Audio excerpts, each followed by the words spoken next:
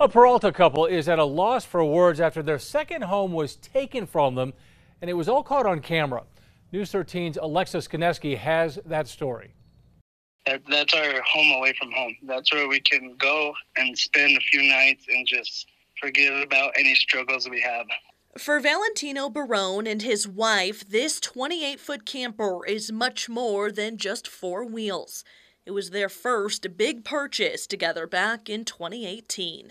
To her and I, it has a lot of sentimental values, just because of the purchase, the memories we share in there. But the Barones are heartbroken after someone broke their gate, drove in, and took off with their camper in less than 20 minutes. It happened in broad daylight last Thursday in Peralta while the couple was at work. My heart just dropped. It makes me feel violated. I mean, I don't feel comfortable at home. Well, they're upset about the $20,000 loss. The money we used to purchase that camper wasn't just extra money we had. It was hard work. It was overtime. It was late nights of working. They're even more hurt about losing what was inside, including the hunting gear they've been collecting for years and things that can never be replaced. The photos of my grandfather, the gifts that were given to my wife from my dad, gifts that were given to me from my dad. Barone says they moved to Peralta 4 years ago for the peace and quiet, never expecting this to happen.